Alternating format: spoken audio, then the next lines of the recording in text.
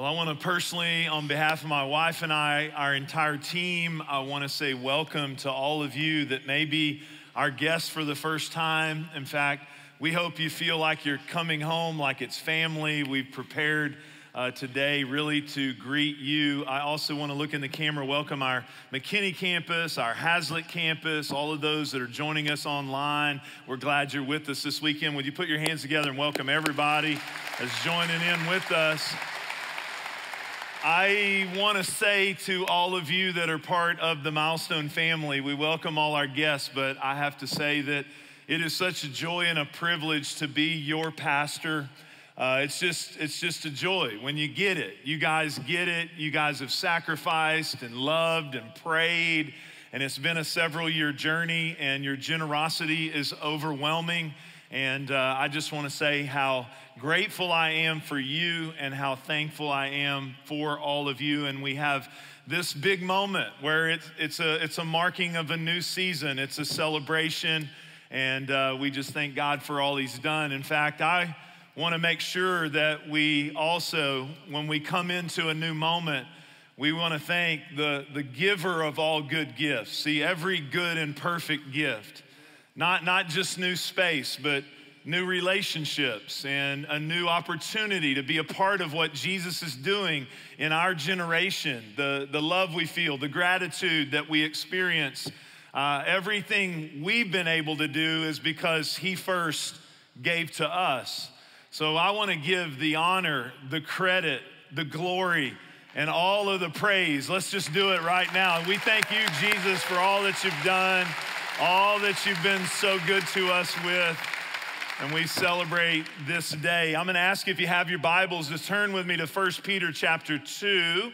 I wanna invite all of you to join us on the journey for miracles. Next weekend, I will start an introductory set of messages, and then right after Labor Day, we will go on a journey with a resource and with small groups, and this is just how we do it at Milestone. You know, that's how the Bible was studied for centuries, not in a vacuum, but in a relationship and family. And so we found over the years this is a great way to do it. So I'm calling on everybody, the train, whoop, whoop, it's about to leave the station.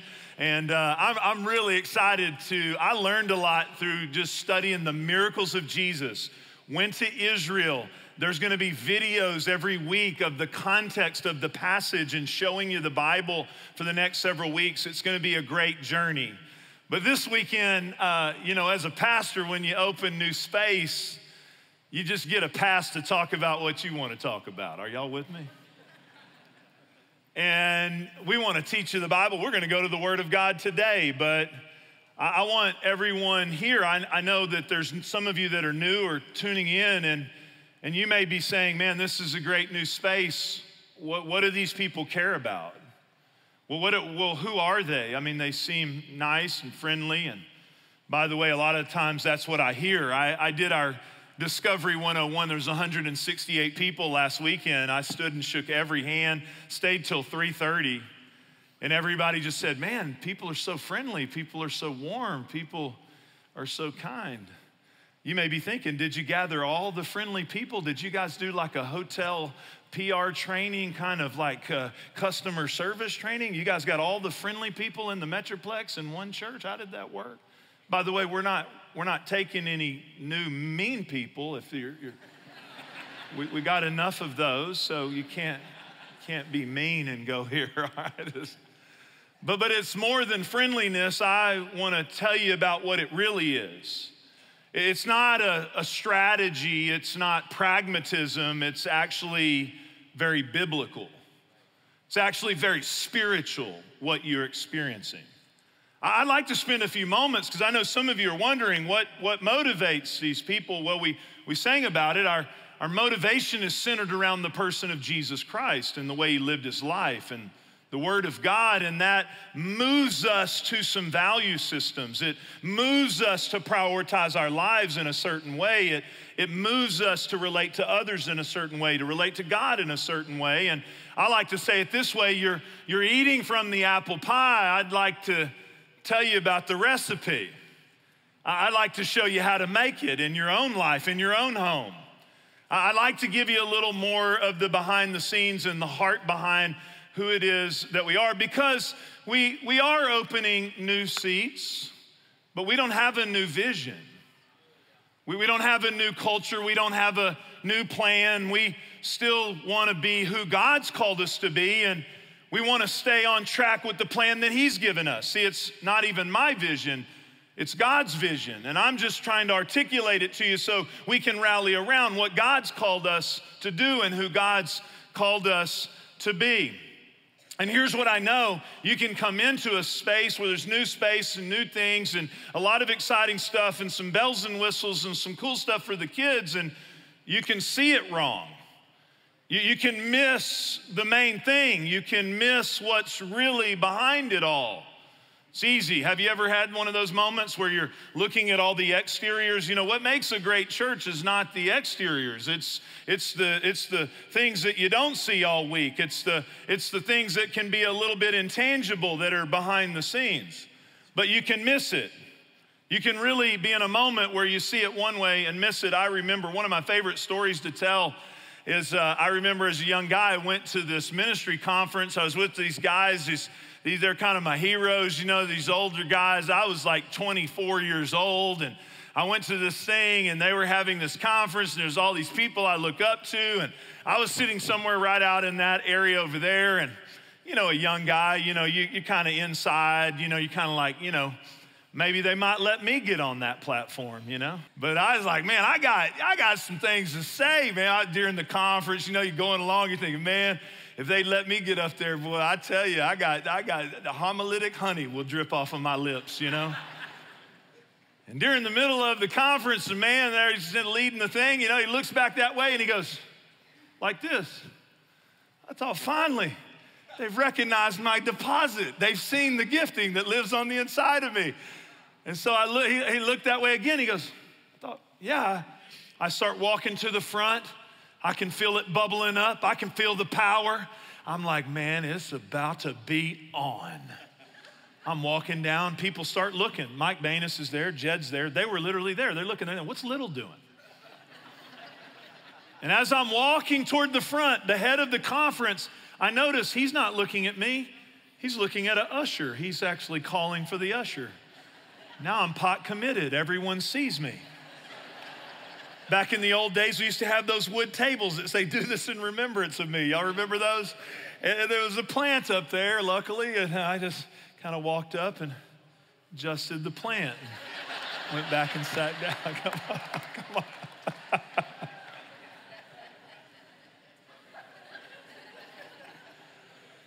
I was in the room but missed the whole thing because I was looking at it from the wrong perspective. God is moving among us. I don't want you to miss it. In fact, we have a text thread as pastors.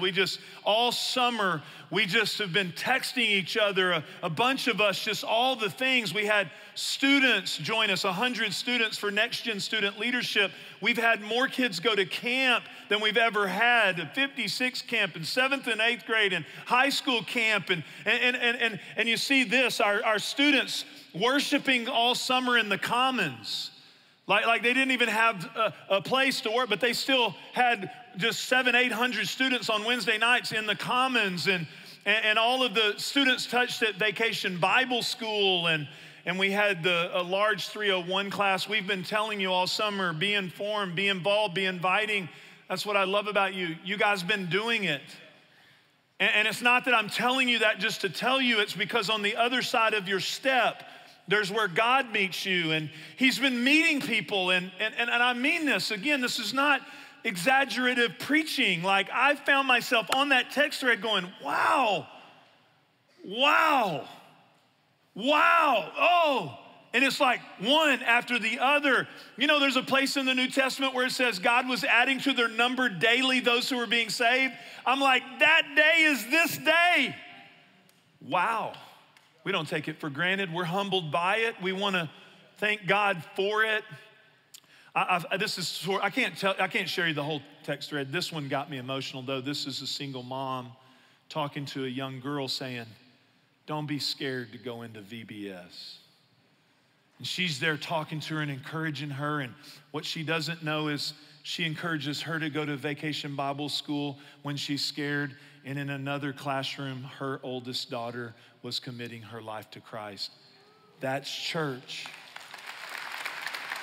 I have a special place in my heart for Vacation Bible School because my parents were first generation Christians. My mom, she walked down a little road to a little church that had Vacation Bible School. She gave her life to Christ at that Vacation Bible School. She became my intercessor, my prayer warrior. She prayed me into the kingdom. She prayed me into my calling. And it was because of a little moment like that in a little church in East Texas in the middle of nowhere. I remember I didn't want to be a pastor. I'd met many that weren't miserable. No offense, but I didn't. I just didn't know many. I thought, I don't think I can do that. So when I went to college, I decided to be a counselor. I came home for the summer. I said, Mom, I've decided to be a counselor. She said, I rebuke it in Jesus' name. You will preach the gospel. Come on now. Y'all thankful for the moms and grandmas that prayed us all into the kingdom of God. I rebuke it in Jesus' name. That's what church is all about. We've been seeing God move among us. We don't take it for granted. We approach him with humility. We say, Lord, I want to be a part. I want, when your eyes search to and fro across the whole earth, I want to be one of those that you see faithful, that wants to be a part of what you're doing in my generation. I want to take you to this passage of scripture, 1 Peter chapter 2, and I want to put some biblical context around something that I see lacking in today's culture and world. Something that in the overemphasis of other things, we've underemphasized the Apostle Peter, who walked with Jesus, who's later in his life now giving us some encouragement that I don't see a lot of people understand from the Word of God. Now, before I take you to the passage, I want to give you some biblical historical context. One thing a lot of people miss today is that God is everywhere, but he also uniquely manifests himself in unique places and scenarios and situations. He's everywhere, there's nowhere he's not, but he is distinctly somewhere in different ways. And that has to do with how he works and how he moves within structures, how he moves within a facilitation of places that he can habitate in, that he can dwell in. We go all the way back to the book of Genesis. He created man to be with them. He walked with them in the cool of the day. Sin broke that fellowship, but yet he kept coming to be with his people. But we only see in the Old Testament that he came to special people. Abraham and Jacob and Moses, he came to be with. By the way, I would like to highlight, I didn't get these graphics off the internet. A young lady that works on my team illustrated this, named Haley. So isn't it amazing to receive from the gifts of the body of Christ? Isn't this really cool? Amazing. But he would come with these special people at these altars and at burning bushes and in these moments. But then they set up a dwelling. They moved this mobile church around where God would meet with them in the tabernacle. And they would move this place around and God would show up. And then they built a temple, a structure made by human hands where God would be in that holy of holies with his manifested holiness and presence. And God would be there. He would be present there in that structure. You say, well, that's the Old Testament, and what does that have to do with us today? Well, the Bible clearly shows us at the shift. I want everyone to know today, if you don't know, that when you invite Jesus into your life, you don't join a religion, you join a relationship with a living God who comes to not dwell in new human structures alone. He dwells within the temple that is the body. He lives within us. He comes to be with us in that structure of your soul and spirit, if you will.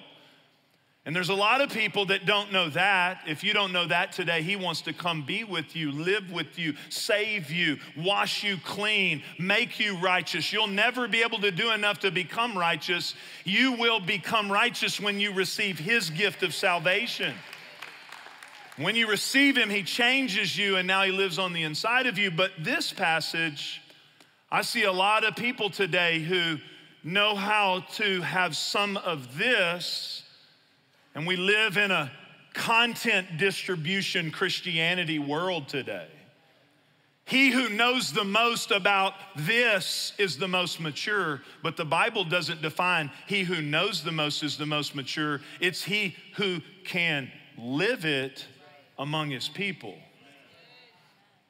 And so there is another step that Peter gives us in this passage that is really consistent with Scripture that I see a lot of people are not experiencing today, but it's been the foundation of what you're tasting here. That we want everything Jesus has for us, but we want to not stop there, because when we get close to Jesus, we see what Peter was taught by him. Peter says this: as you come to him, you got to come to him first.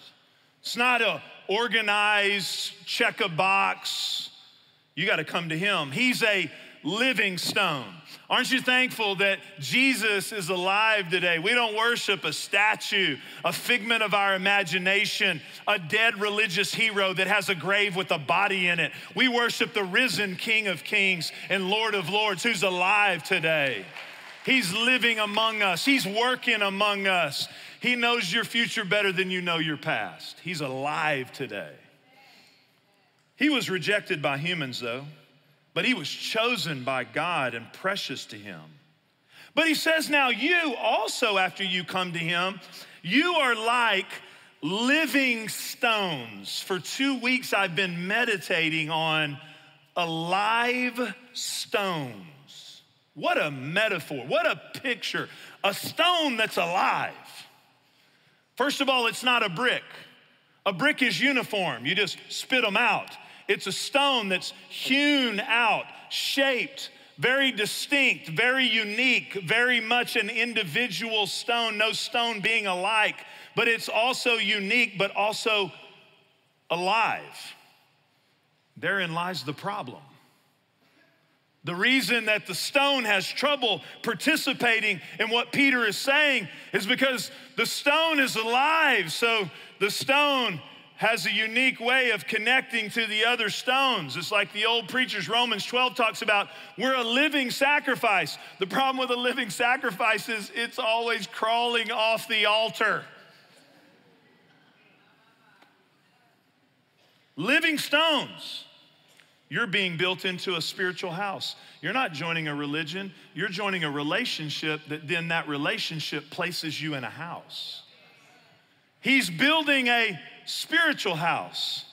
Not more seats for human structures, but more living stones connected together and built by him. A spiritual house, to be a holy priesthood, offering spiritual sacrifices acceptable to God through Jesus Christ. So I want us to ponder this living stone idea, this structure idea that he's taking these stones and he's building a wall and he's building a roof and he's the foundation, by the way, the chief cornerstone. But he's putting them together. It's always amazed me how he does that. It's just such an amazing thing when it happens.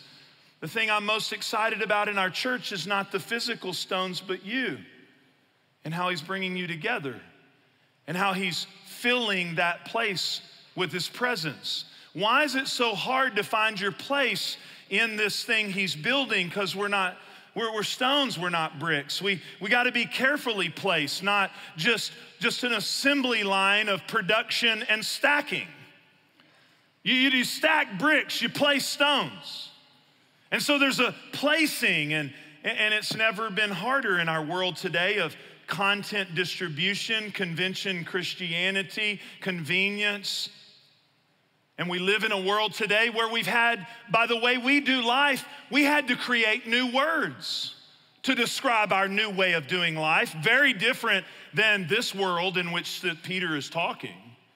Truth is, this Bible is way more like Africa or the East than it is like the way we live in our individualized playlist, our individualized everything around our lives, our over-celebration of all of who we are at the expense of what God wants to do in our lives.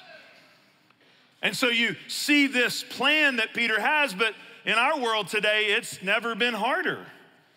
We have now the ability through technology. Just think about the words. 30, 40 years ago, ghosted was something that happened on Halloween.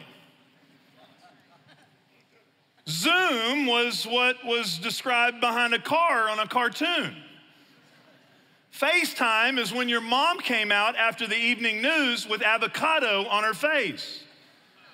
Anybody remember that? Mom, you turned green. And did you know with all those new words, we have a new word that sociologists are using for the culture we live in today called crowded loneliness.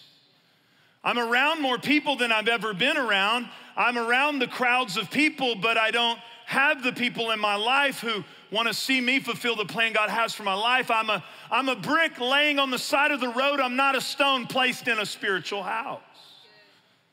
And because we don't value that or don't know that or haven't read that, we experience the fruit of that. It can be hard to get placed. But what happens in a spiritual house?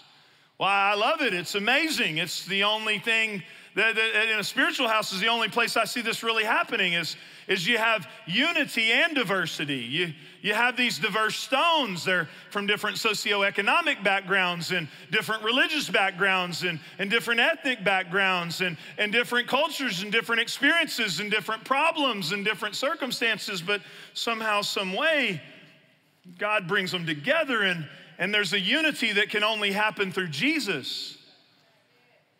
And when they get over offenses and they see everyone today, I heard a person today say, I've really learned to love myself. I'm like, well, why would you do that? The Bible tells you to die to yourself. You die to yourself to be a part of a spiritual house. Oh, it's not about my music style, my preference, my thing, my pet thing, my side little belief about everything in the end times. Whatever it is, politics, whatever it is. We get so dragged into the ditch of superfluous stuff, we miss the spiritual house.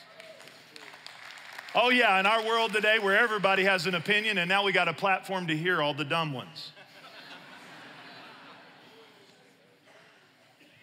In a spiritual house, there's unity and diversity and then there becomes this willingness of that living stone to do its part in holding up the wall. What a beautiful thing. When God says in Psalm 133, where I find unity, not where I find great seats, not where I find real gifted, talented, amazing people. No. Where I find unity, I will command a blessing into that atmosphere. I will touch that place where I find unity. What a beautiful picture that's seen in that house, unity and diversity. I need to tell you, if you're new, you come to our first step. We call it Membership 101. It's just the first place we get to meet you. When you come to that, you'll hear me say this because I feel like if you're coming to a church, you need to know what the movie screen the pastor sees ahead of him. What does he really get passionate about? I need to make sure you know that. I'm real excited about this weekend. I put my uniform on Wednesday.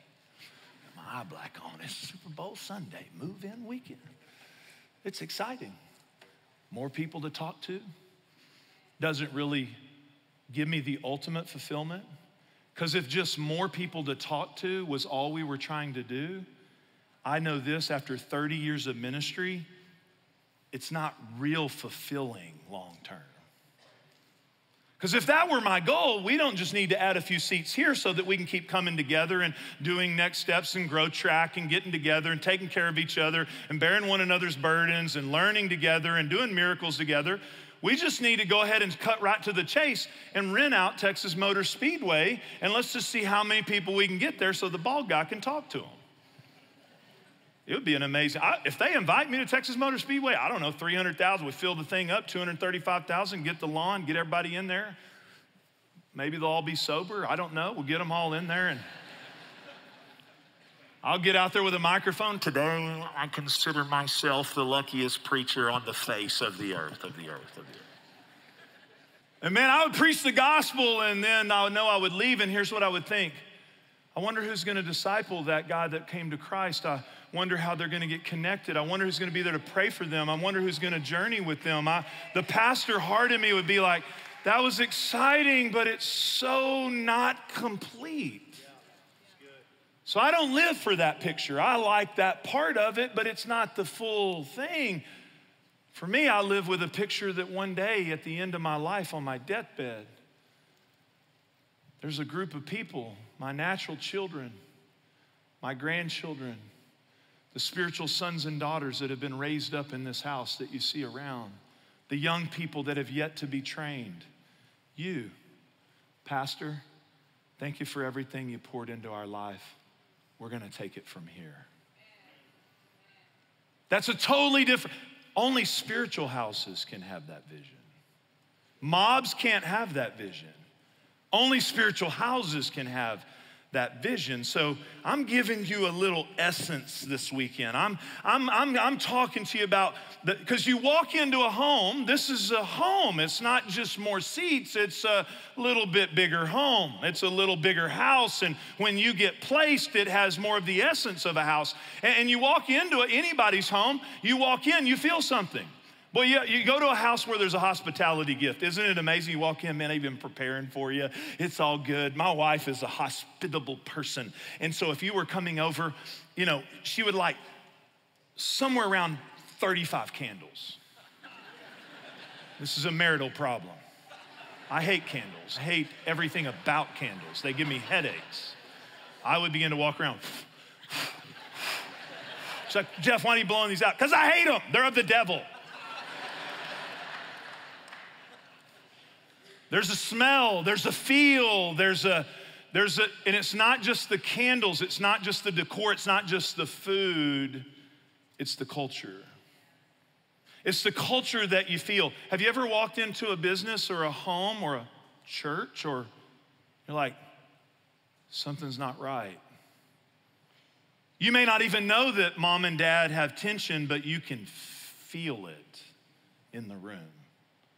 I'm giving you the essence, the ethos, some of those things. I'd like to give you some of our priorities that we built this house on, and we plan even with new game zones and kid places to continue to build on a few of these things. The first one is the presence of God.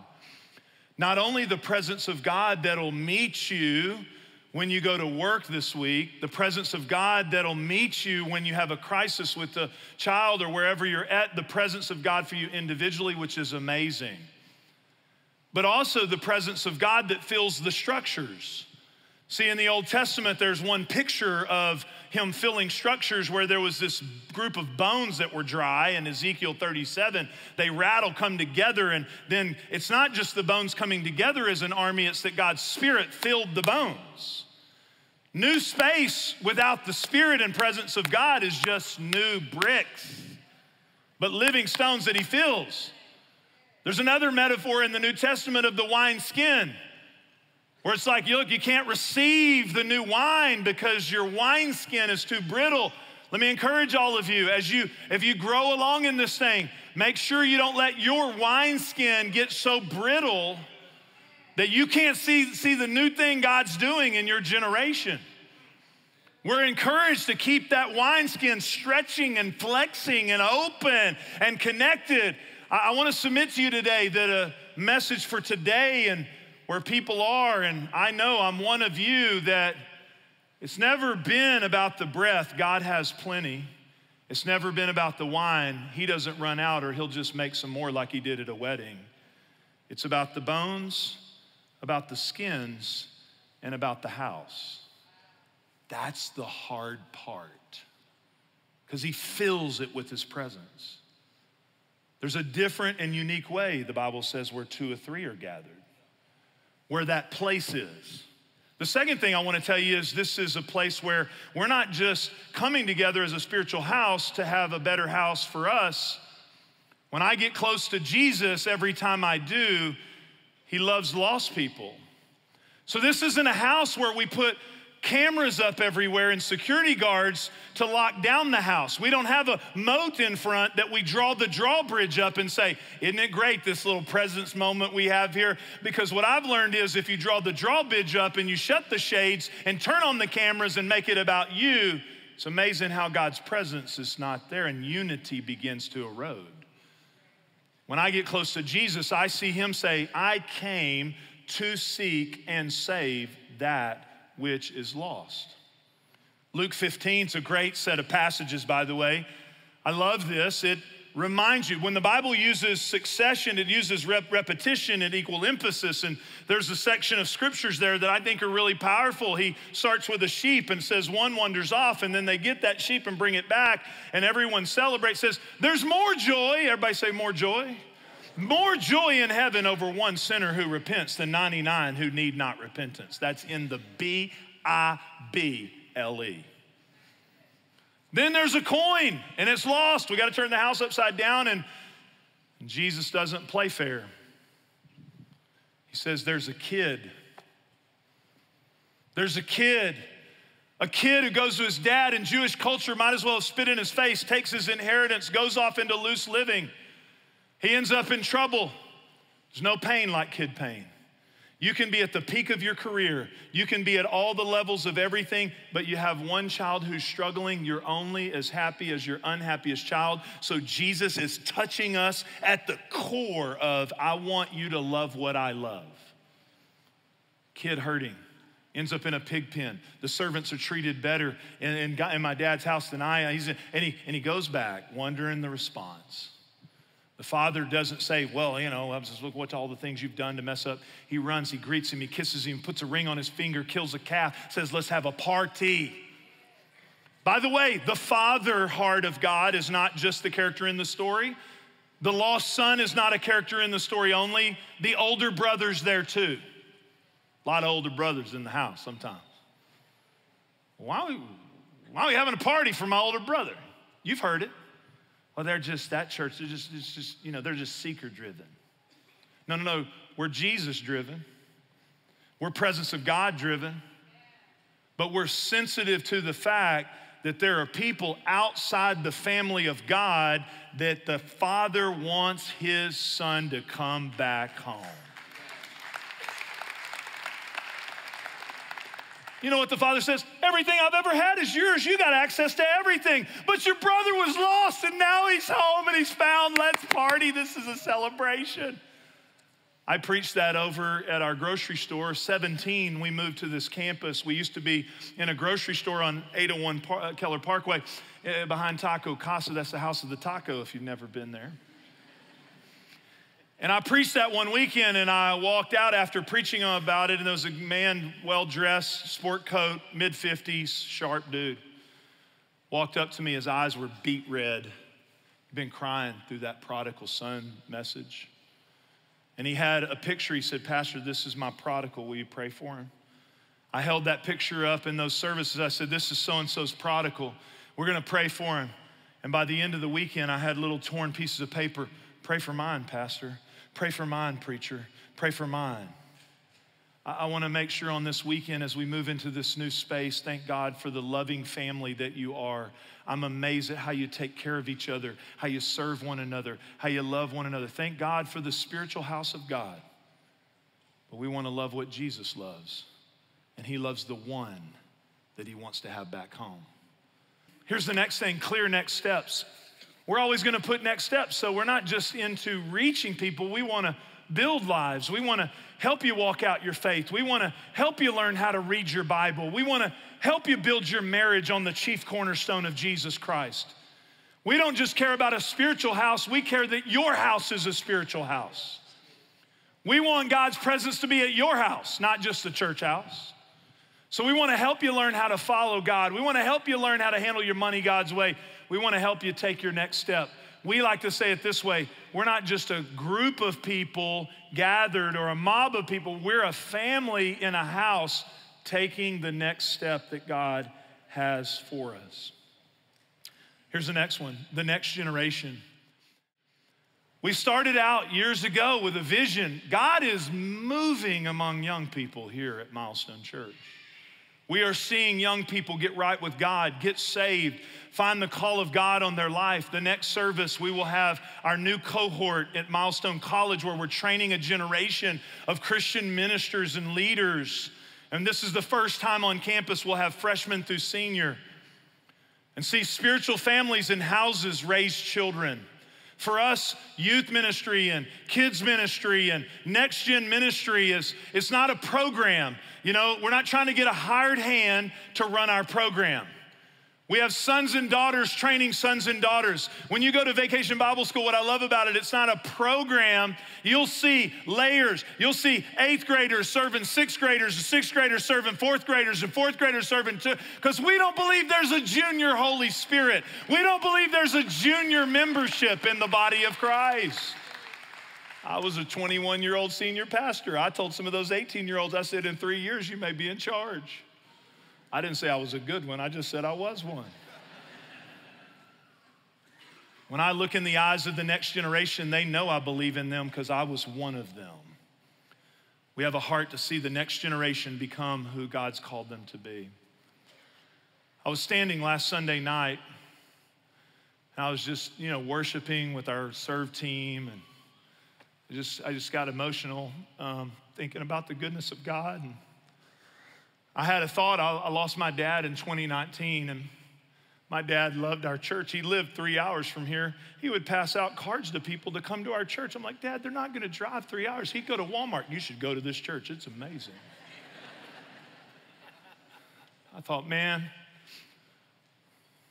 I wish my dad could see this. I felt the Holy Spirit say, He does. See, when you live for a generational, eternal vision, all of us who pass it on to the next generation, we just join that great cloud of witnesses in the sky that is cheering on every generation coming behind us. The final thing is we want to be a church that helps the hurting. I've got a phrase that I just keep saying. We're not just a bigger church, we're solving bigger problems. It's not about more seats, it's about more help. It's not just bigger environments, but it's a bigger heart. As we take care of code violations in our city, as we become the place people get water during Ice-Mageddon, where we help single moms finish their college degrees and give them Christmas presents, as we help the fairy tale ball where parents of kids that have life-threatening illnesses and we serve them. We want to be a church that it matters, that our community actually says, I hope you get bigger. I hope you stay here. Please don't close your doors. Because it's not just about bigger, a spiritual house where the stones get connected. It's not a body that's just big and big. Anybody getting older? You get bigger and less mobile. But a body that's connected can reach out and touch things. I love the way you help the hurting. This year's serve team, our serve day, we had 5,000 people in red shirts, 100 and something projects, solving problems for broken humanity. I get fired up about that. I want to show you a living story of a church environment where a single mom is impacted and a son is now changed and walking toward what God has for him because of a house. Not a mob, but a house can raise spiritual kids. Watch this story with me. I remember when I was about 11 years old, my mom sat me down to tell me that her and my dad were getting a divorce. I was pretty upset, worried about what my life would begin to look like after that. I just knew that from then on, life would look much different from what it did before. Being in a single income, single mom household, I was the now man of the house. She took the kind of role of just like toughing it up and doing what was best for like us boys. Being a single mom was not something that I prepared for. It wasn't something I planned, and it just kind of happened. I think people see a lot of single moms that, really killing it, and making it work and things like that. But, there are times at night that you think about things and you're like, you wonder if you're doing it right.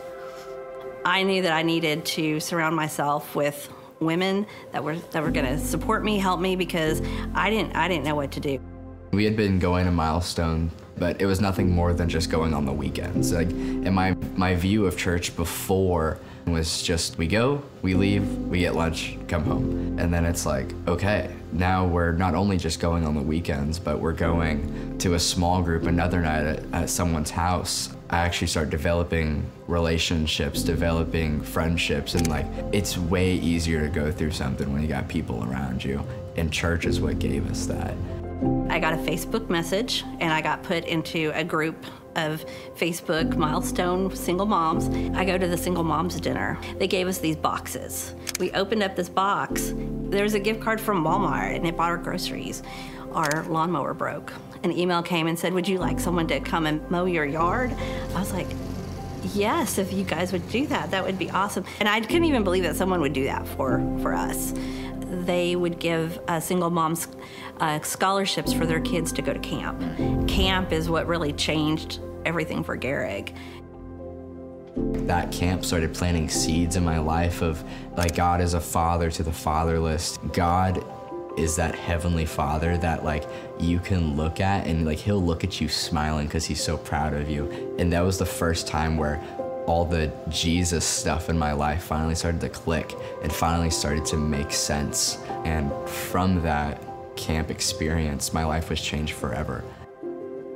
Now what's cool is that God restored my parents' marriage. Now being able to go to church all together as a family, we're able to serve in different capacities. And we're able to give back to the church that gave so much to us whenever we needed it the most. Some people have a negative view of church or view church in a not so positive light. But for me, church was a place where I saw my mom as a single mom get supported in what she was going through. Church was the place that showed up to my house and mowed our yard when we didn't have a lawnmower. Church is a place where male role models poured into my life, where I was shown the love of Christ through men of God. Church is a place where, as a young leader, I'm able to serve and to use my gifts and to show kids the same love of Christ that I was shown. Church was the place where I felt called to ministry, where I'm continually being able to be equipped, trained, and shown what it looks like to be a leader within the body of Christ.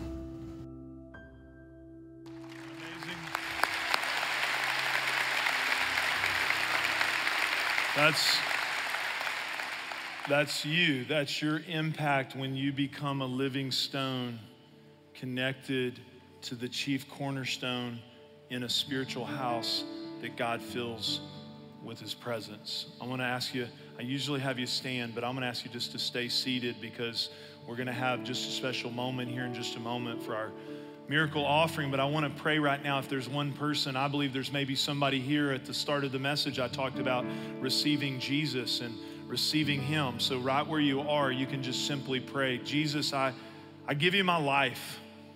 I made mistakes, but I believe that you died on the cross for me. You died on the cross for my sin. You rose from the dead. And Jesus, I receive you today as my personal Lord and Savior. Become my Jesus. Come into my heart. I know there's somebody listening to me that prayed that prayer, and I'm going to ask you to let us know. Come forward at the end of the service. Come to our first step, Discovery 101. Let us know so that we can help you take steps and continue in your journey. I want to pray, though, also for all of us. There's some of you here who you're not placed, and God wants to help you get placed. And you're a living stone, and God wants to help you take steps. And so, Lord, I pray right now you would place each and every person, Lord, that there would be a work of your Spirit that's beyond my words to place people in your family. In Jesus' name, amen.